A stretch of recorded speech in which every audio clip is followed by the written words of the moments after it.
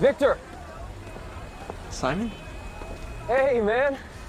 Hey. God, I've been texting with Bram, and I just felt so bad about missing this whole thing that I left the bachelor party and... Wait, what's the matter? Why aren't you inside with everyone else? Look. Simon, I trusted you. I thought that what I told you stayed between us, but now I realize this whole time you've been sitting around with your friends, laughing about my stupid, messed up life. Well, no, Victor, that is not what happened, I swear. Look, when you first messaged me, I was touched. Really. But, I was scared too. I know you want me to be this, like, guru who has all the answers, but the truth is I don't.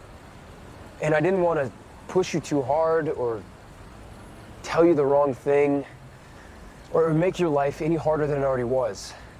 And like you said in your first message, we're not the same. I never had a girlfriend, but Bram did. And I didn't have super religious parents, but Justin did. Every one of my friends had a little bit to offer. A little piece of the puzzle. They weren't sitting around laughing about your life. They were in your corner, listening and then helping and cheering you on. Why would they want to help a complete stranger?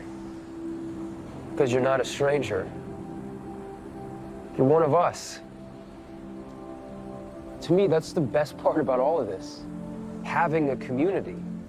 A group of friends that gave up an entire weekend to help a kid that they've never met just because they know that on some level we've all been through the same thing. Because we're family.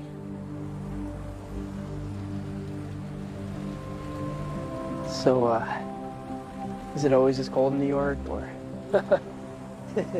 Here. A little something to remember your weekend in the city.